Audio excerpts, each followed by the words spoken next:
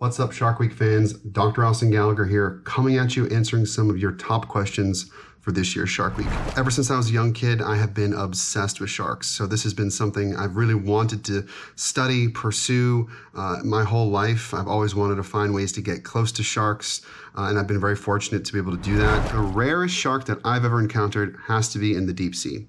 So the team that I work with at Beneath the Waves, a nonprofit organization studying oceans and sharks, we started doing some deep sea research. We actually did this on a few Shark Week shows in the years past, but we put these cameras down into really, really deep waters, and we have been really lucky to see what we call a blunt-nosed six-gill shark. This is one of the prehistoric shark species in terms of its age, very old, doesn't have a dorsal fin, huge. They can get as big or bigger than tiger sharks, and we find them about 3,000, 4,000 feet deep in the middle of the pitch black Twilight zone. The most unforgettable encounter I've ever had with sharks is definitely the first time I dove with a tiger shark in the wild. 2010, I was doing research at Tiger Beach with my PhD advisor, Neil Hammerschlag, and I just jumped in. First dive was supposed to be a checkout dive, and a huge 10, 12-foot female tiger shark just came right by my face.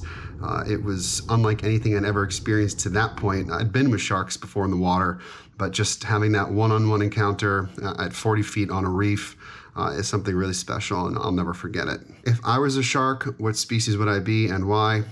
I think for me, it's got to be tiger shark. You know, get to live in the tropics, migrate all over the ocean, see so many cool places, get to hang out in one of my favorite types of ecosystems, which are seagrass meadows. And, you know, because our planet is warming and waters are changing in temperature, tiger sharks are actually expanding their range. This is some research that I've been involved with some colleagues, and that's interesting. So we might be seeing tiger sharks in places like Iceland in the next couple decades, who knows? But tiger sharks are just the best. Artificial reefs are just amazing because they provide shelter, oftentimes food, and new habitat for species. You know, a lot of these animals, big sharks, migrate, you know, hundreds to thousands of miles per year in the ocean. So if we put something like an oil rig or an old decommissioned oil rig, for example, out in the middle of these migratory pathways, you know, that can sometimes create new habitat and really change the life history of these animals and, you know, alter what they're doing and change their behaviors. I was really fortunate to be able to spend some time with a lot of sharks underneath an oil rig for our show this year. Monsters Under the Rig, check it out, really exciting. What fascinates me most about tiger sharks is their broad diet and their ability to be flexible. But we know now that tiger sharks eat pretty much everything. Birds, inorganic items, other sharks, marine mammals, sometimes land animals that make their way into the ocean, fish, everything. So they have really adapted, and for me, that's just the coolest thing, is that these animals are actually adapting to a changing world.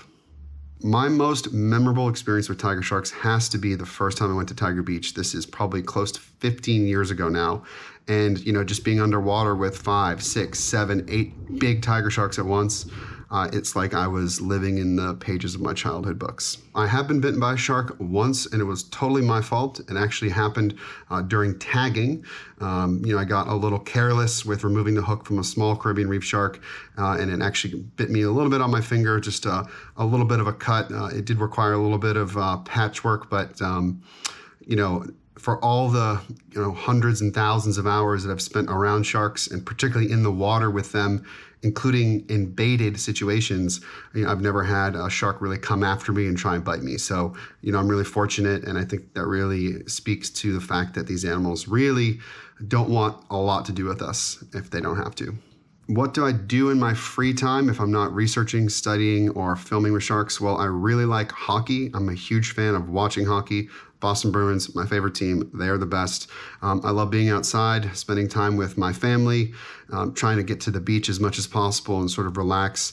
I do travel a lot for my work, so in my free time, I really like to just hang out, chill out, hang out with friends, and you know, sometimes play a little sports too.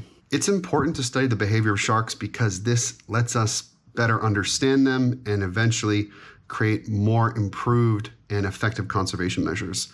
We know that many species of sharks, including the really big ones, migrate a lot. And until we know where they spend their time, how they use their time, and what areas are most important for them, we're not going to really be able to effectively conserve them. So even though tagging of sharks and tracking them using things like satellite tags is very popular now, and thousands and thousands of sharks have been studied with this technology, we still have a long way to go. And the more we know about these animals, the better we'll be able to protect them. And also, the ocean is changing all the time. So we need to continue these studies to see really how these animals are adapting.